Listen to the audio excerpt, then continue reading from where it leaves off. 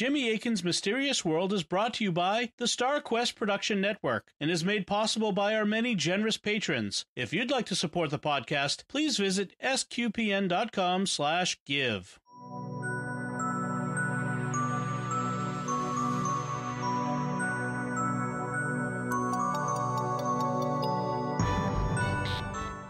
You're listening to episode 28 of Jimmy Akin's Mysterious World, where we look at mysteries from the twin perspectives of faith and reason.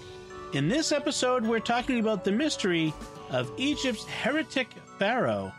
I'm Dom Bettinelli, and joining me today is Jimmy Akin. Hi, Jimmy. Howdy, Dom. So we're talking about, as I mentioned, Egypt's heretic Pharaoh. So 33 centuries ago, Egypt was ruled by the strangest king it ever had. He was the most unique individual ever to be Pharaoh. And there were a lot of unique people who were Pharaoh. So this one stood above all the rest. He was driven by a powerful spiritual vision and overturned almost every aspect of Egyptian society. And some have even called him the first monotheist in history. So today on Jimmy Akin's Mysterious World, we're talking about the mystery of Egypt's heretic Pharaoh. So who are we talking about here, Jimmy? What is this we're talking about?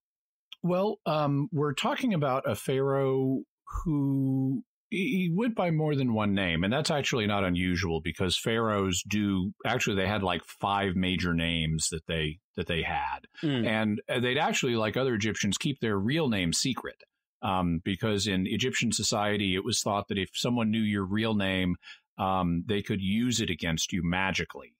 They could manipulate you magically, and so your mom knew your real name, but you had others that everyone else called you. And one of the things about the goddess Isis, a goddess of magic, was one of her titles was "She Who Knows All the Names." So she could magically manipulate anybody. But to appreciate what happened with this guy, you kind of have to understand what Egypt was like at the time. The heretic pharaoh was a member of the 18th dynasty, and that was when Egypt's civilization was at its peak. The 18th dynasty, I mean, that's like really everything is going well. It's part of an era that Egyptologists refer to as the New Kingdom. Now, this is 3,300 years ago. This is, like the 1300s BC. So from our perspective, this is a long time ago. But for Egypt, this is the new kingdom, as distinct from the old kingdom and the middle kingdom. By this point, Egyptian society has already been going for like 2,000 years, and it's already risen, and that was the old kingdom. Then it fell, and then it rose again. That was the middle kingdom. Then it fell. Now it's risen for a third time, and that's the new kingdom. And the 18th dynasty is the peak of that period. One of the things that Egyptians found is that there were certain institutions that really worked well for them. One of them was having a strong pharaoh. Also, they had certain military policies, and even their art. You notice that famous distinctive Egyptian art style. These were all cultural institutions that had been around for 1,700 to 2,000 years by this point. And what they found was whenever their civilization fell was when they got away from their institutions. And when they re-embraced them, they had success. And so that led Egypt to be a very conservative nation. Some have said it's the most conservative nation in all history because it went back to those winning institutions every time and had success with them. So there's a lot of resistance to change in Egypt. That's, in fact, and this is partly due to the environment in Egypt. It's basically a desert during recorded history, except you've got this one little strip down the middle in the Nile Valley where it gets fertilized by the Nile River.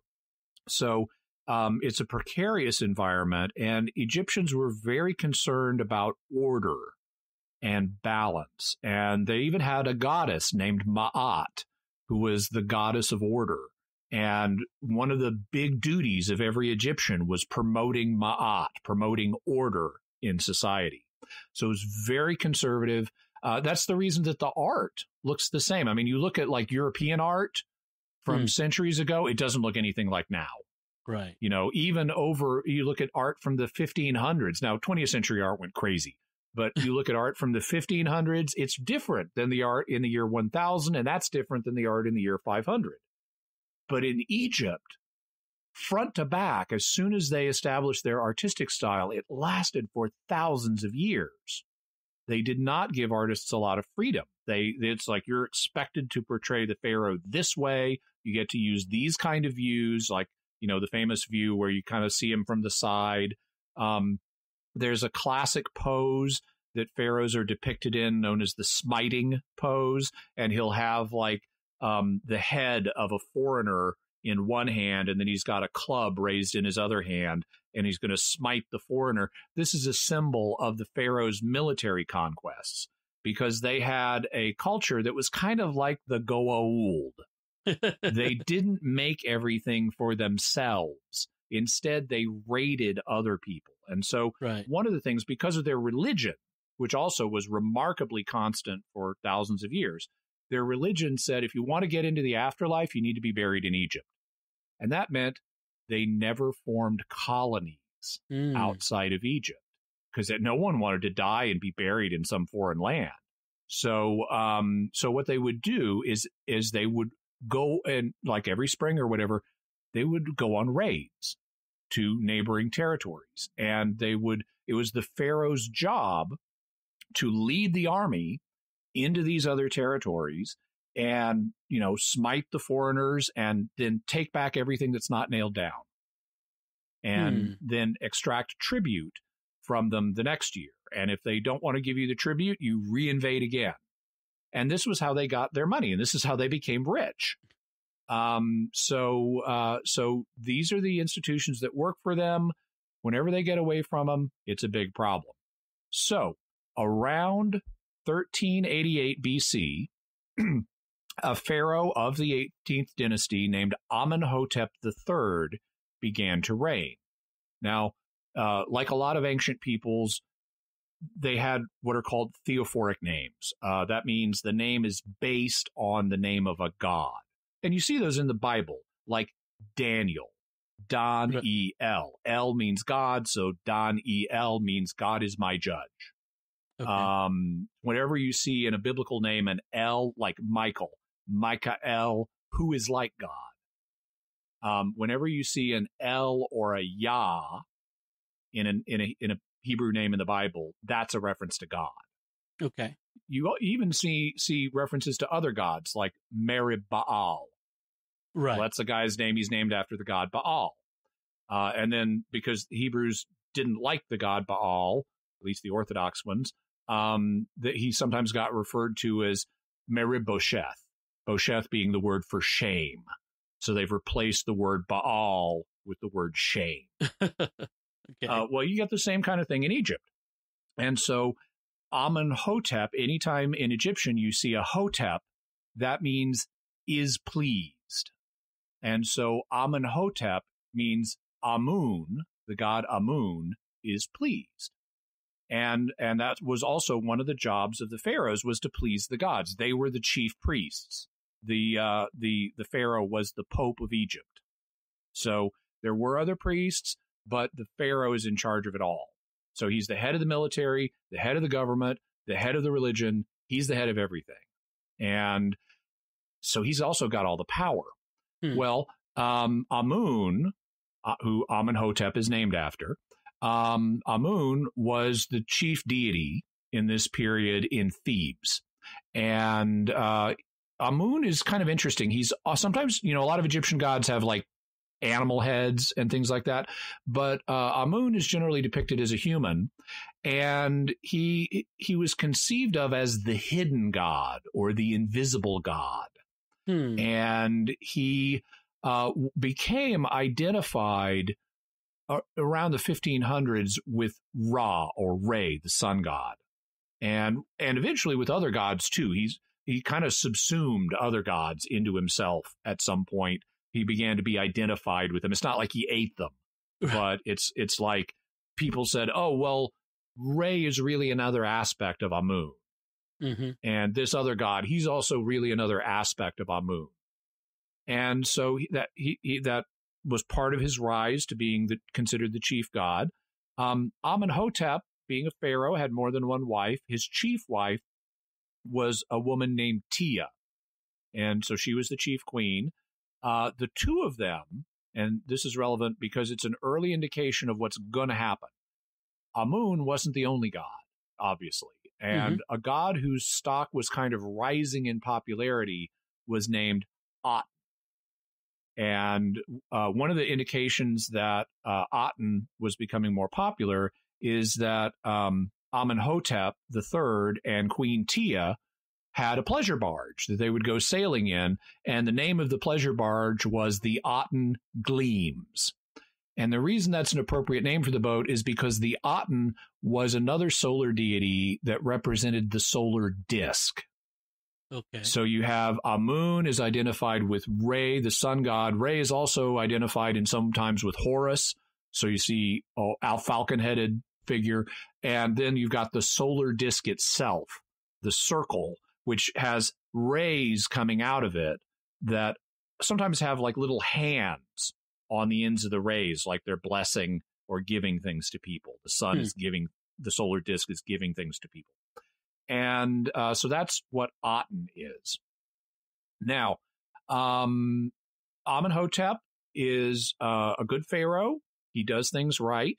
And unfortunately, his first son, Thutmose, dies. Thutmose, it's another theophoric name. The Tut part of it is a reference to the god Thoth, the god of magic, another god of magic. And anytime you see a Mose, it's the same root as Moses. It means drawn out or born. So Thoth is born, or Thoth has caused a birth, or something like that. Okay. So the son Thutmose, who's the first son and should become pharaoh, he dies. And that means a second son who was not planned to be pharaoh gets moved into position to succeed. And his name is Amenhotep IV. So he's named after dad. Amun is pleased. And Amenhotep IV, it's debated whether he had a co-regency with his father. Co-regencies were what were used when you were getting someone ready to take over. It was a way of grooming the new pharaoh, or it's used in other countries, grooming the new king to get him ready to take over so that there will be a smooth transition. There won't be disputes about who's supposed to be the king now. And scholars have debated whether Amenhotep III had a co-regency with Amenhotep IV. The recent evidence suggests that he did, and that it was about 8 years long, that he was kind of incapacitated towards the end of his reign, among other reasons because he had horrible dental problems. This was not uncommon in Egypt because they lived in a desert. And in deserts, you have sand. And sand, like Anakin Skywalker said, it gets everywhere, including into the meal you're grinding to make your bread, which is the principal part of your diet. So Egyptians ate bread with sand in it. It's all these little bits of silica that would grind down their teeth as they aged and cause them horrible dental problems. And you look at the mummies of some of the pharaohs, and it's like, this guy must have just been incapacitated in pain for the final years of his reign. And it seems that may have played a role with Amenhotep III because he had really bad dental problems. So it looks like he did have Amenhotep IV serve a co-regency with him. So then Amenhotep III dies. And at first, Amenhotep IV, he begins to reign solo after his father's death around the year 1352 BC.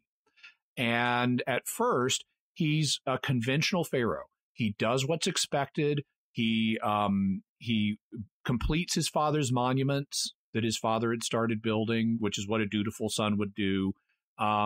He continues to have the names of the traditional gods inscribed on them. His own name is after a traditional god. He's Amun is pleased the fourth.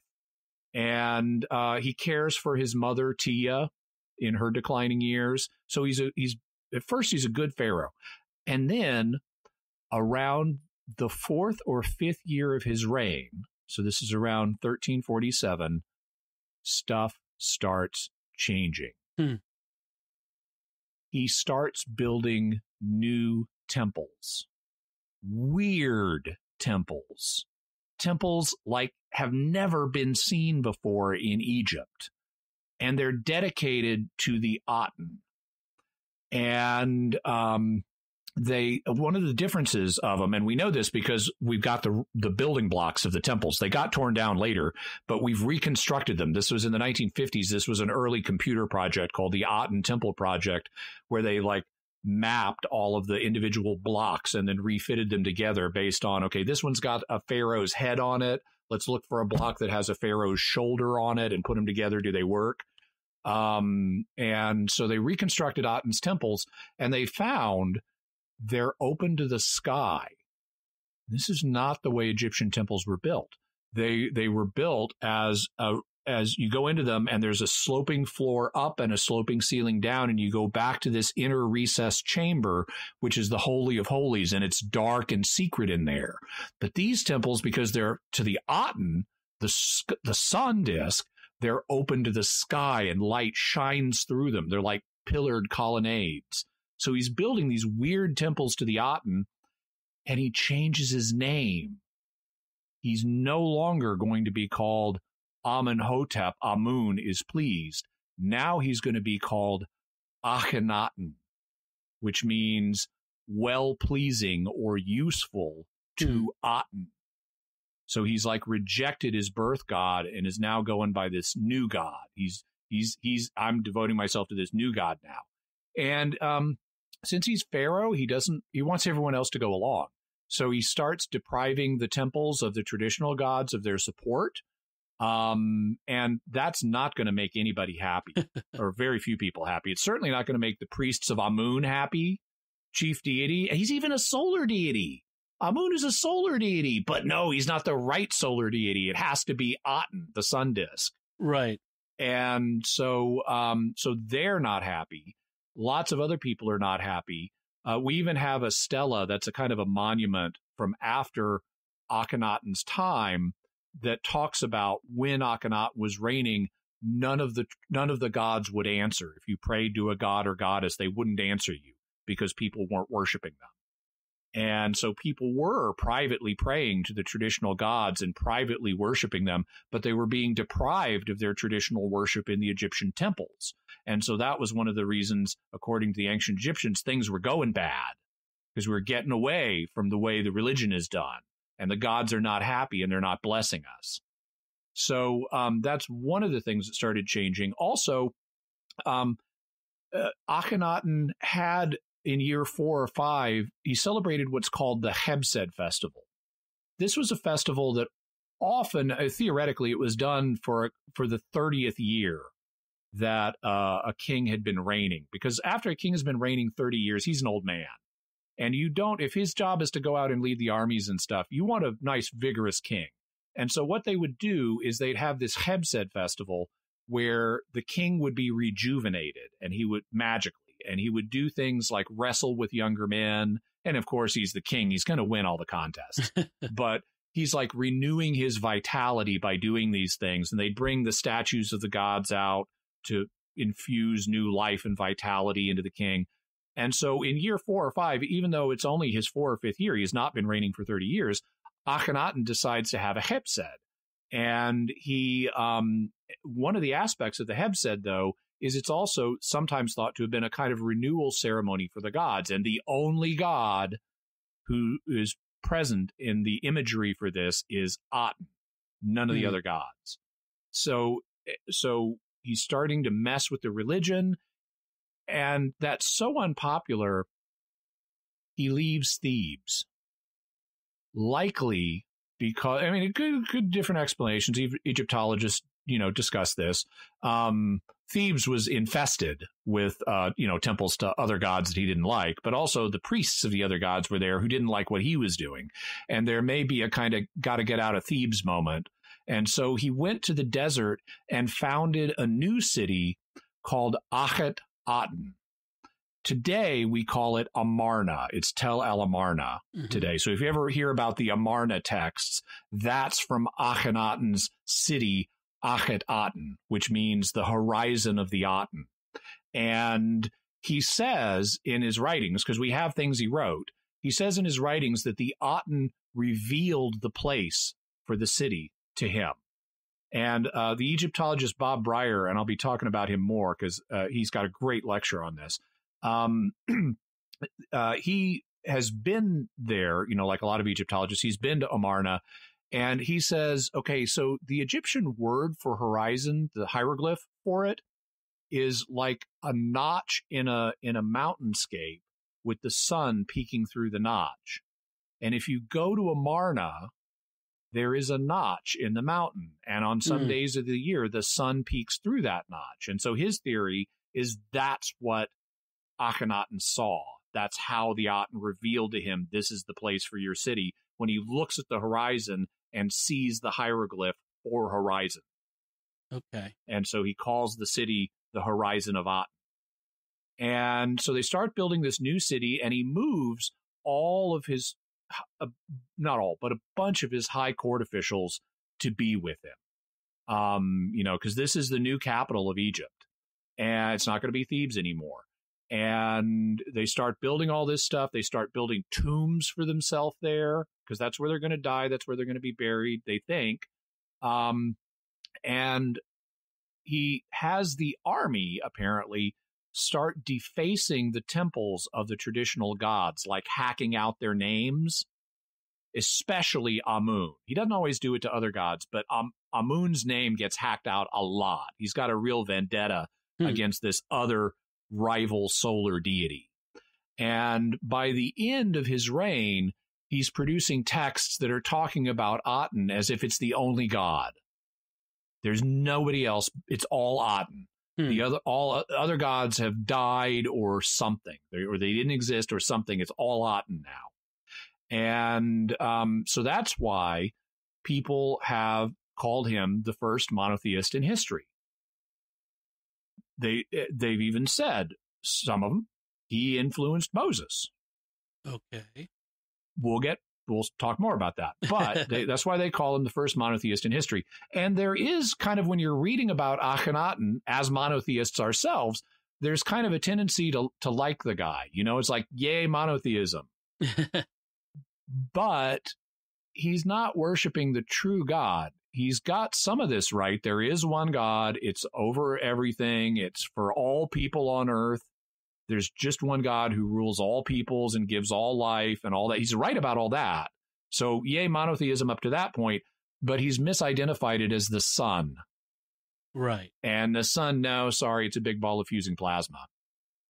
Even if it may be alive, which we talked about on a few shows, according to some unusual understandings of what constitutes life. Right. Is not a god. So we want to be a little careful about yay monotheism when we're talking about this guy. He also starts changing the art. The Amarna period art is not like other Egyptian art. And the artists were not, they were basically paint by numbers guys. They would not have taken this initiative on their own. He told them to change the way they were doing art. And one of the things, and this is another little anecdote from Bob Breyer, in Cairo, there's a major Egyptian museum. I've been there. I've been to that museum. It's amazing. But when you get to the room that deals with the Amarna period and has all of this art, and Breyer talks about seeing little kids come into the room and they see pictures and statues of Akhenaten, and they're weird. And the kids have seen all the other pharaohs are depicted, and it's like, what's wrong with him? Because he's got this elongated head, and he's got these wide hips, and he's not muscular, and he's kind of got a little suggestion of breasts. And it's not just Akhenaten that's depicted this way. It's all the members of the royal family. And so what is up with the weird art? And this is something that that Egyptologists debate. Some have suggested maybe Egyptian pharaohs tended to be inbred. Maybe he had birth defects. And maybe he's the first pharaoh to be honest enough to let that be depicted in art. Maybe that's why other members of the royal family are depicted the same way, because they shared the same genes. Maybe, on the other hand, it's just stylistic. Maybe he has some weird gender-neutral ideology for ancient Egypt that he's wanting depicted in the art. So there's a debate about why does the art get so weird? Well, so he's messed with government. He's moved the seat of government. He's messed with the religion. He's messed with the art. What more can he mess up? How about the military? So he's not interested in leading the armies to go plunder other nations. He doesn't want to do that. He wants to stay in the desert and write hymns to the Aten. And we have his hymns to the Aten because they're written on the walls of the tombs of his officials. He himself, wrote this stuff. He's the chief priest of Aten. He's the son of Aten. I'm the only one who knows the Aten. So he's the Aten's living prophet. And that's what he wants to be. He doesn't want to be a military leader. Oh, also, by the way, with the art, we also get stuff depicted that we've never seen before in Egyptian art, like family scenes of people relaxing at home and eating and stuff like that. And his daughters, he had more daughters than sons. His daughters, who he dotes on, get depicted, and he's like fondling them on his lap and like kissing them on the lips and stuff like that. And so this is more just really weird stuff, but it's kind of more intimate, and in a weird way, kind of more realistic than previous Egyptian art had been, or that subsequent Egyptian art would be. But in any event, he's not interested in being a military leader, and, power abhors a vacuum. And so when the surrounding nations notice that the Egyptian army isn't showing up to deal with business, they start to get restless. And we have this correspondence. These are the Amarna texts. We have this correspondence that was sent to and from Akhenaten by Pharaoh's officials. Some of them are written by Pharaoh himself. And you're kind of watching the decline of the empire through this correspondence. You have people writing back and saying things are really going bad. Send the army. They're not respecting us. Bob Breyer mentions one. They're attacking my house. In particular, there's a kind of a petty king in Byblos. Byblos is in Lebanon. It's the same place that they make the papyrus that became books, that used to make paper for books, which is why the Bible is called the Bible. It's named after Byblos. Okay. And so the king of Byblos at this time is a guy named Rib-Hadad, after the god Hadad, which is another name for Baal. And he, more than anyone else, wrote lots of letters to Akhenaten. He wrote like 60 letters over that have survived over a 17-year period. So that's like he's writing a letter every few months. And he's constantly complaining about stuff. He's constantly, when Akhenaten has told him to do something, he's constantly saying, sorry, it's impossible, send the army. And he's saying, I'm your most loyal subject here. Help me out, send the army. But he's apparently really annoying to Akhenaten. And eventually Akhenaten writes a letter back that we still have where he says, why is it you alone of all of my vassal kings keep writing me? But it shows Akhenaten's lack of interest in this area. So things are going bad with the military.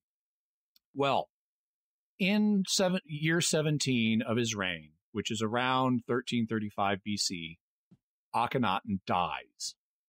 He's no longer pharaoh. And there's a little bit of a dispute about what happens next.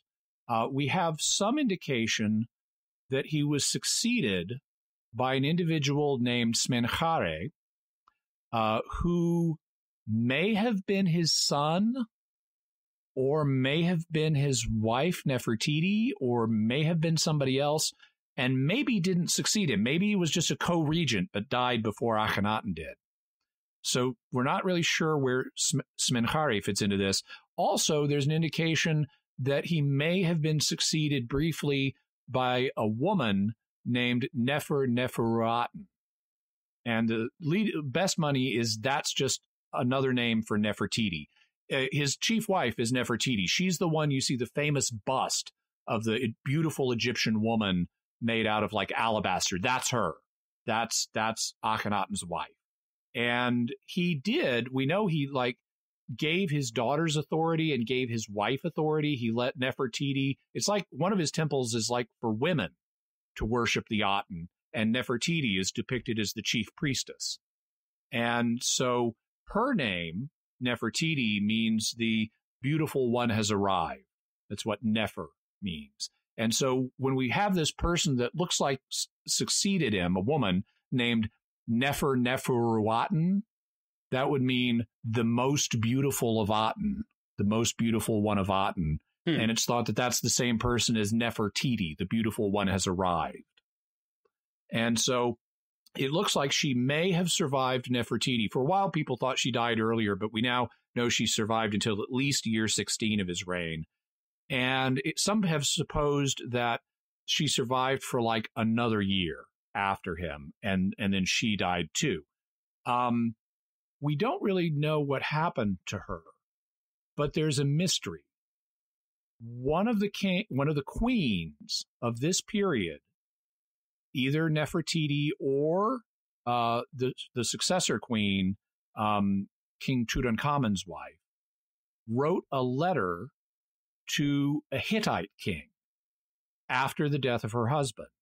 And the Hittite king, his name was Shupililiuma, and he was on a military campaign when he got this letter, and it blew his mind because the Hittites were the rivals to the Egyptians. They had fought all kinds of battles together. They were not allies. They were the big enemy. So this is like the United States versus the Soviet Union, or Britain versus the Nazis. Okay, that's how they feel about each other. And King Shupililiuma I gets a letter from the Egyptian widow queen saying, "My husband has died, and I have no son. They say about you that you have many sons. You might give me one of your sons to become my husband. I would not wish to take one of my subjects as a husband. I am afraid." Wow, and so remarkable. whichever queen wrote this was afraid and was wanting a Hittite husband to become the new Pharaoh. And it's an amazing story. We're going to talk about it more in the episode we're going to do on the proposed murder of King Tutankhamun. Because this might be Nefertiti writing this, but it also might be Tutankhamun's wife. And so we're going to talk about that. In any event, we know, regardless of what happens with Smenkhare and Neferuaten, we know that eventually there was a king who reigned for longer who was named Tutankhaten. Because, of course, Dad worships the Aten. So he's going to name his kid Tutankhaten. Tut, image, Ankh, life, Aten, Aten. So image of the living Aten, or living image of Aten. Right. That's what the kid is named. He's 8 years old when he becomes Pharaoh. So he's not making the decisions. There's a vizier who's making an adult who's making all the decisions before him. That guy is named Aye. Aye will eventually become Pharaoh himself after the death of Tutankhamun. But what happens is apparently, nobody liked this new religion stuff and all of the messing with the institutions of Egyptian society that Akhenaten has done. So now that he's dead, and now that we have this new Pharaoh, Tutankhaten, it's time to go back to the way things were back when it was successful.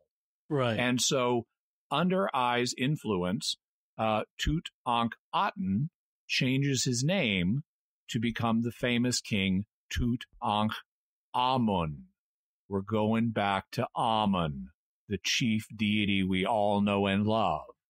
And so that's how we got King Tut. And he, under his reign, he brought back all of the traditional stuff. And that was, needless to say, hugely popular. Now, there's loads of mysteries connected with King Tut, but before we do an episode on that, we should look at the mysteries regarding his dad. And we're only going to look at some of them because there's a ton. But so one of them is, was he deformed? Is that the reason or part of the reason for the weird art? Was he actually a monotheist? If he was a monotheist, was he the first one? Some people have claimed he's the same person as Moses. Other people have claimed he influenced Moses because Moses lived later and also came from Egypt. It's claimed that Akhenaten influenced the Bible. And it's claimed by some that his body, even though we have lots of mummies of pharaohs, his body disappeared. Okay. So those are the claims. Counterclaims. Well, he wasn't deformed. He wasn't a monotheist, even though he did favor one god. He wasn't the first monotheist. He wasn't Moses. He didn't influence Moses. He didn't influence the Bible. And his body has not disappeared. We have it. Those are the counterclaims. All right. So, from the reason perspective, let's deal with the body first. We pretty much know which mummy is his. It's a body that was found in a tomb known as KV-55. KV stands for King's Valley. This is a place that during this period they buried the pharaohs. In the Old Kingdom, they had buried pharaohs in pyramids. Right. Right? Cheops. And yeah. We talked about that. Yep. Right, in our pyramids episode. So then they wanted these tombs to last for eternity. So they gave, people all the stuff that they would need in the next life. And they put magical spells, to help them in the afterlife and stuff. Well, eventually although those aren't in the Giza pyramids, they then discovered that if you don't want the tomb robbed, probably don't build a huge, enormous monument on the top of it. Right. Here it is. Yeah, exactly. So, because what happened during the intermediate periods, especially, is people would get into the pyramids and get the stuff out of them because it was chaotic time. They wanted to survive. Mm-hmm. And so they switched to this valley that happens to have a pyramid-like hill or mountain on top of it. So there's a little visual connection there. Mm-hmm. But it's called the King's Valley because that's where the kings and their queens and some of their nobles got buried. And the tombs are all numbered there. Archaeologists have given them these numbers. One of them is the 55th tomb that they excavated, and so it's called KV-55. And when they excavated it, they found that it had objects and connected with it that had names on them that had been defaced. And this is one of the things that happened to Akhenaten's monuments after he died, because people didn't like him. And so they subjected him to what was called damnatio memorare, or the condemnation of memory, and they would go and hack out his name. Sometimes they would write another pharaoh's name on top of it to give that pharaoh credit for something Akhenaten had actually done. But they would hack out his name because they didn't like him. And some of these objects in KV-55 seem to have Akhenaten's name hacked out, and they also missed Akhenaten's name in a couple of cases. And they also had objects here that referred to Akhenaten's chief queen, Queen Tia, were here. And it looked like she had been buried in this tomb, along with a male mummy that was still there. And there are also indications that that King Tut was the one who did the burial. They found indications with his name and so forth. So it looks like what happened is, even though Akhenaten had prepared a tomb for himself at Amarna, he either wasn't buried there, or when he was buried there, King Tut, under the influence of decided to move him back to the Valley of the Kings where all the other kings were being buried.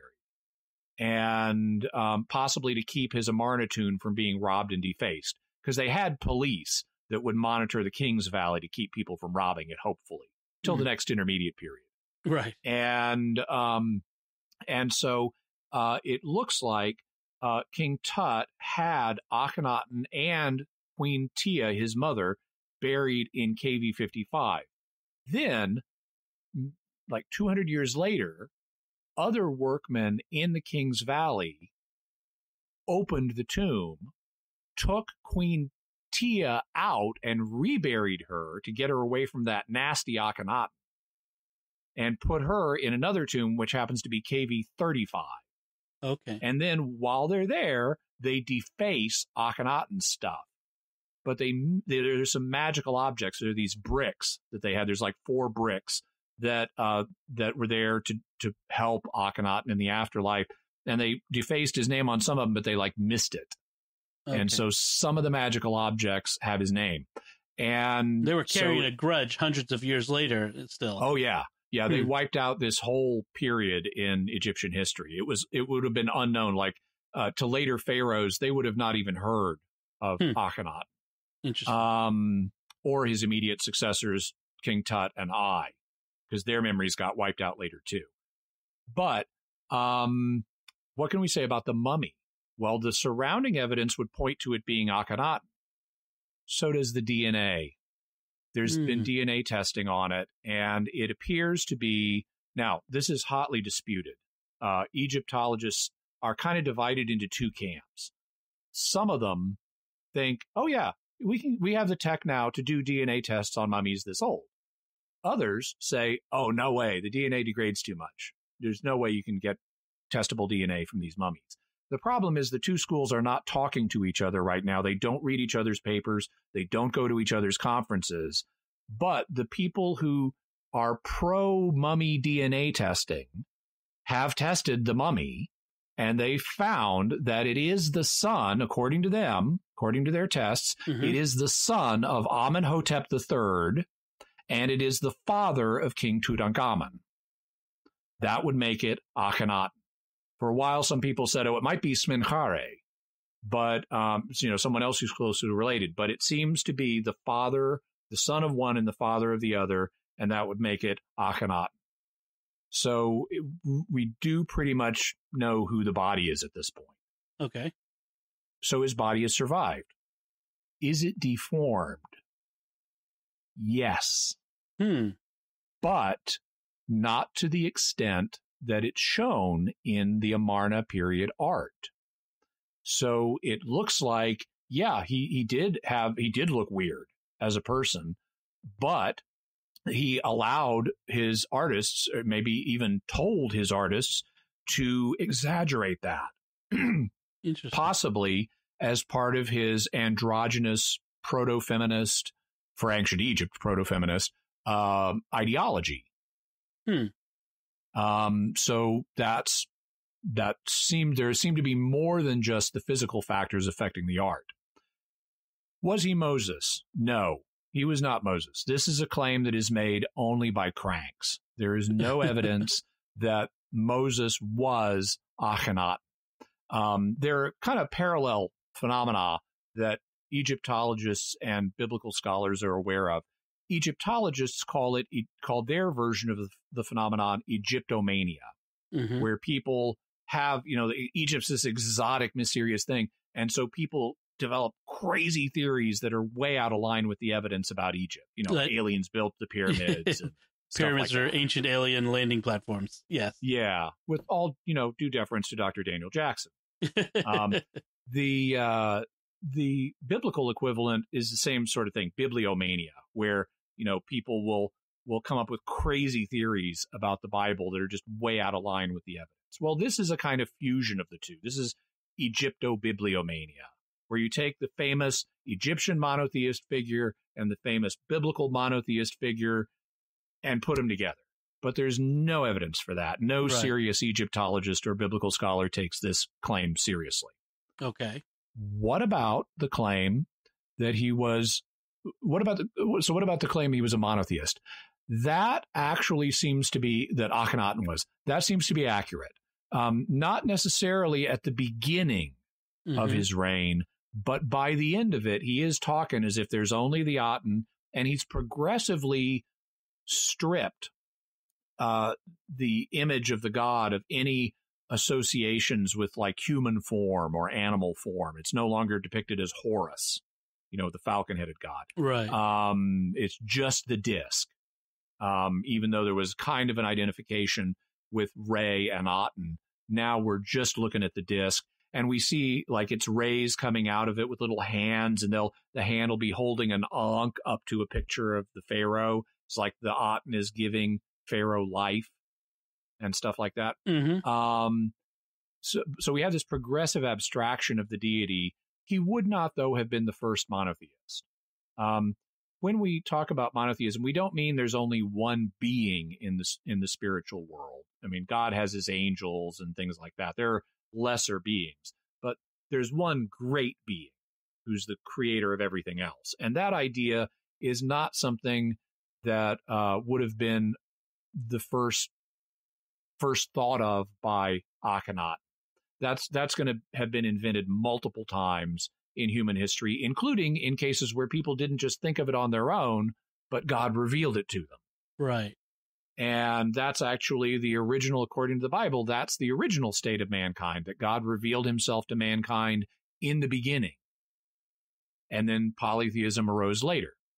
And we know that monotheism has been, if you want to say invented or revealed or whatever, periodically under God's providence, different people have adopted monotheism, including some of the Greek philosophers and people in other cultures. The Zoroastrians are monotheists, for example. There are versions of Hinduism that are monotheistic, where they see all of the gods as just aspects of one god. So he's not going to be the first. He may be the first major one in recorded history. We could say that these different peoples of different religions are getting a glimpse into the reality that underlies their own religion. Yeah, exactly. So this kind of brings us to the more faith perspective, where we get into more direct claims about Moses in the Bible. Could Akhenaten have influenced Moses? And, maybe Moses, knew about monotheism from this source. Well, okay, maybe, but that's going to depend on the date of when Moses lived. So we know really well within a few years at least, when Akhenaten lived. He was in like the 1350s and 1340s BC. Yeah. When did Moses live? There is a debate about this. Biblical scholars are not certain. The traditional theory is that the Exodus occurred around the year 1446 BC. So that would be 100 years before the time of Akhenaten. And obviously, in that case, Akhenaten could not influence Moses. If anything, it would have been the other way around. Moses would have influenced Akhenaten. On the other hand, another argument has been made, and this, frankly, is the more popular one among modern scholars today. Another argument has been made that the Exodus would have occurred, and therefore Moses lived around 1250 BC, which would be about 100 years after Akhenaten. Now, at some point, we may do a show dealing more particularly with the dating of the Exodus. Here, I'm not going to try to draw a conclusion about which dating for the Exodus is right, but obviously, if the traditional earlier dating is right, Akhenaten couldn't have influenced Moses. If the later dating is right, well, okay, maybe he could have. Obviously, he didn't. I mean, Moses might have grown up. It's not that long after Akhenaten. Maybe Moses, who's raised in Pharaoh's court, maybe he grew up hearing legends about the heretic monotheist Pharaoh. But he didn't conclude it was the Aten. He concluded it was a different God who made the sun and is not the sun and is named Yahweh. Right. So even if he had some early influence, it's not the principal source of Moses' information about God. Moses' principal source of information about God is God himself, because he appeared and talked to Moses. Right. So the evidence, I mean, even if you're not a Christian or a Jew, you can say, okay, well, this is the evidence we have. It suggests that Moses certainly thought a God was appearing to him. And if from a faith perspective, if you're a Jew or a Christian, you say, yep, he did. And I would argue as an apologist, we have evidence that points to that. Right. But the evidence we have does not suggest that Moses was heavily influeed by Ottanism, because if he had, he would have been an Ottanist, and he wasn't. Right. Could Akhenaten have had another influence on the Bible? Maybe. One of the things you find if you read the writings on the tomb walls at Amarna is you find these hymns to the Aten.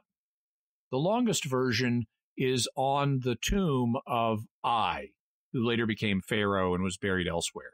But in the tomb he was getting ready for himself, which is what you did. You built your tomb before you died. You didn't leave it to your relatives. In the tomb that he was getting ready for himself at Amarna, he has the longest version of a hymn to the Aten. It's called the Great Hymn to the Aten. And if you read it, and if you read an older translation of it that uses kind of King Jamesy archaic language, and if you put it next to Psalm 104, they sound similar. And so there have been biblical scholars who have proposed the idea maybe Psalm 104 is somehow based on the Great Hymn to the Aten, because it talks about things, the sun rises over everything, it gives light to everything. The lions come out of their caves and they roar for their prey, and they slink back to their caves when it goes down, and man comes out and man lays down like in death when the sun goes down. You find these common ideas in both of these hymns. Well, one of the things we know about the authors of the Hebrew Bible is they didn't like paganism. But that didn't stop them from appropriating pagan writing to subvert it. So one of the things you find, and we can talk about this in a future episode on Genesis, one of the things you find when, it's kind of like remember when Merib Baal gets called Merib Bosheth, to shame Baal, get rid of that Baal in there. Something similar happens with Canaanite legends, because the Canaanites, they worshipped Baal, and they had this legend, for example, of Baal defeated Yam, or Yam. Yam was the sea god.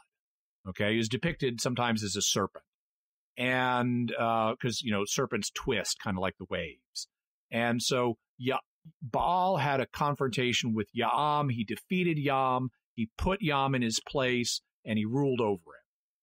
Well, guess what? You find in the Bible passages that say Yahweh determined the limits of Ya'am, and Yahweh triumphed over the watery chaos monsters and things like that.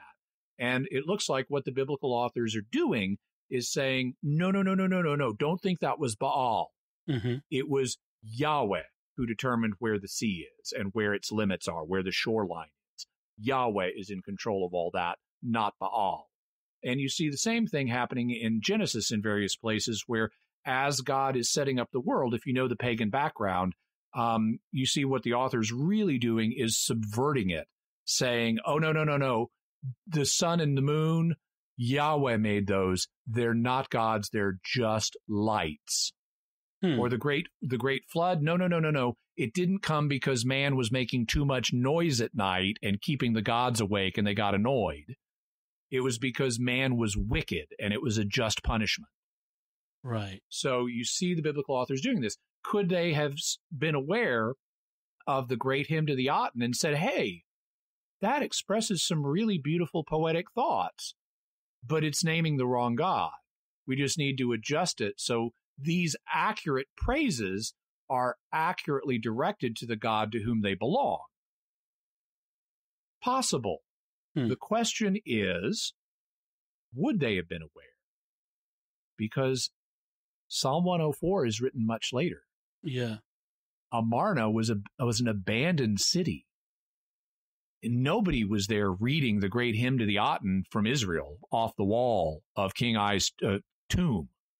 And we don't have good evidence that the hymn was passed down in other places. We don't find it on the walls of other tombs or temples. So it looks like this is, even though there are some similarities here, it looks like the similarities, and there could be a remote connection. It's possible. Mm-hmm. But it doesn't look like there's any direct connection. It looks more like this is standard solar imagery that you would come up with whenever you're talking about the sun, which is over everything, or when you're talking about the true God, which is over everything.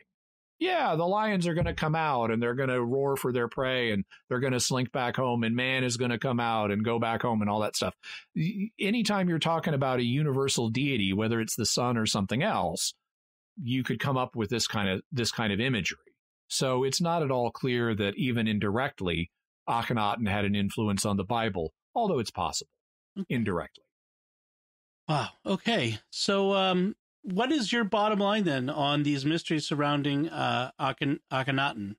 Well, the bottom line is Akhenaten, for me, he's a very mysterious and fascinating figure. He's very fun to read about. We may never figure out everything, but we are making progress with some of the mysteries. Like we now really pretty much know whose mummy he is. Mm-hmm. And despite all that, he didn't play a significant role with respect to the Bible. Okay. But maybe a little one. Maybe a little one. And we'll be coming back and we'll to this period of Egypt. And when we, like you said, we talk about King Tut. And I'm looking forward to the murder of King Tut. Recently, we polled our patrons of what you want to have come up. And I was hoping King Tut's murder would come up number one next, because I'd love to do it soon. But it looks like a different topic is being selected. So we'll do that one, but we'll still do King Tut's murder. Yes. Whenever we poll our patrons, the one will rise to the top and we'll choose to do that one next first, but the others will still stay on the list. We'll get to them eventually. Yeah. So what kind of resources can people look to find out more about Akhenaten? Okay, so I've got a number of links to Wikipedia. One of them is to Akhenaten's own page. Another is to the Amarna period itself. You'll also find there, because the Amarna period really goes a little bit beyond Akhenaten himself.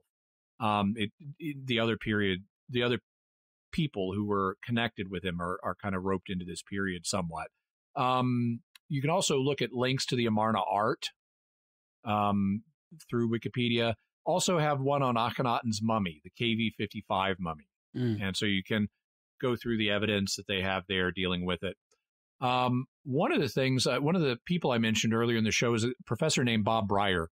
He's done a few courses for the teaching company. They make the great courses, and his are great. He is a wonderful teacher.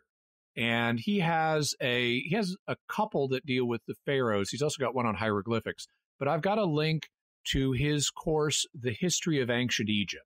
It's available. Now, sometimes teaching company courses can be kind of expensive. This is an audible.com version that's owned by Amazon, so it's much more affordable. Okay. But, and it's been out a number of years, so they've released it in the Audible format. It's a 48 lecture course, and it's wonderful. I've listened to it many times, and he's got marvelous lectures on Akhenaten and King Tut and the murder theory of King Tut and all that stuff. He also has a shorter lecture series called The Great Pharaohs, which is basically excerpted from the bigger course. And one of the lectures in that is on Akhenaten, but it's the same lecture. Then there's a book by James K. Hoffmeyer called Akhenaten and the Origins of Monotheism. And this is a scholarly level book. I mean, you can read it if you're not a scholar. He translates the stuff for you. But this is a scholarly level book that looks at the relationship between the Amarna period and the Bible. And it's another fascinating read, and he's very balanced and moderate. He does not go into crazy theories, but he does talk about, the evidence. Okay, so what's the evidence regarding how could Akhenaten have been an influence on Moses or on Psalm 104? Let's dig into the evidence for that and see what conclusions arise. So that's a good book to check for that. Finally, have a link to an article regarding the DNA debate among Egyptologists. The yes, it can work, or no, it can't work. And so you can read all about that there. Excellent. Wow, very good. So as we wrap up that topic, let's talk about some of our mysterious feedback that we've been getting from folks. Some great stuff to talk about. On the episode about Bob Lazar, where we talked Bob Lazar in Area 51, I Kung Fu You Too on YouTube says, I saw the Lazar documentary and liked it, but it did seem to skip a few key points. I would have asked, hey, can I see the paper copies of your MIT degrees? I have my college degrees framed and on my wall. Yeah, this is one of the things that I wish the documentary had gone into. Bob Lazar claims to have, graduated from MIT and Caltech as well, and then he claims that the government disappeared all the records. It would be really hard to do. I know I still have stuff from college, including my diplomas. So where's Bob's? I guess he could say they disappeared those as well. They broke into my house and stole them or something. Yeah. But it would be really hard for them to disappear all of the yearbooks that are out there in private hands. And so that's the bit of college evidence that I focused more on in the episode, because that's harder to disappear than just a single copy of a diploma off someone's wall. But it is a question that should be asked of Lazar. Or the photos that your college friends took of you at the college. At college or in the college newspaper or whatever. Exactly. Yeah, that would be very hard to do. Or all of the dorm phone books from back then. Exactly. So Rick from Facebook writes, as much as I want to believe Lazar's story, it all comes down to integrity. Having a government clearance implies and insists on the ability to keep a secret and not disclose what you've learned. The fact that Lazar went public with his secrets destroys any and all credibility he may have. I understand that reaction, Rick. I'm not. I don't personally go that far. It does damage his credibility, but I think there are situations where you have government leakers, and if you are thinking your life may be in danger, that might be a time you want to leak to make yourself too public to kill. Right. And Lazar has hinted that played a role in his revelations, that he only decided to go public, or that he decided to go public in part to protect himself. Right. So, I wouldn't entirely write off what he says as a leaker, because we do know leakers occur in other situations. And if his other claims were true, this would be a plausible leaking situation. But you're right, he does take a credibility hit. Right. Or if someone leaks because they feel like they have a moral or ethical obligation to do so. Yeah. As a whistleblower. Yeah. Edward Snowden would be an example of that. Yes.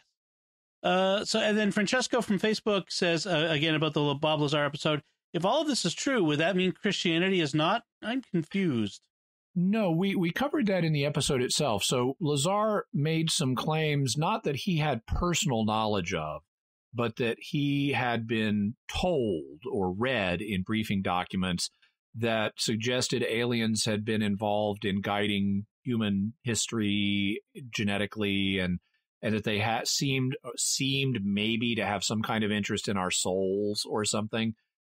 Regardless of whatever he may, and he didn't even say this is true. He just said this is stuff that I heard and so forth, and it could have been feeding me disinformation. So even he's not claiming it's true. Even if it were true, it wouldn't mean Christianity is false. Like we said in the episode, the Bible reveals that God made man, but it doesn't reveal the details of how he did that. We've had people, we have people today making minor genetic therapy changes and stuff. And for future humans, well, other humans may have been involved in their history.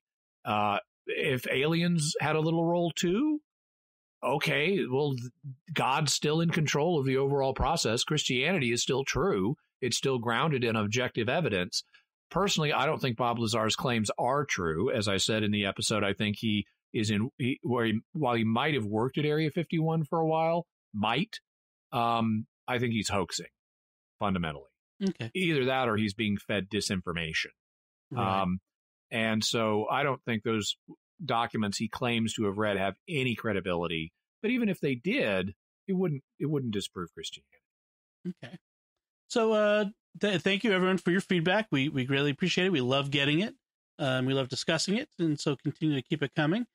Jimmy, what do you have for headlines, mysterious headlines this week? So I have several interesting stories. One of them deals with a later pharaoh, Cleopatra. Mm-hmm. Cleopatra famously was the lover of Mark Antony after she had been the lover of Julius Caesar. And she and Mark Antony committed suicide, but we haven't known where they were buried until now. Egyptologists think they haven't found the exact tomb yet, but they think they found the general site of where Antony and Cleopatra are buried. And so there's a link to a story about that.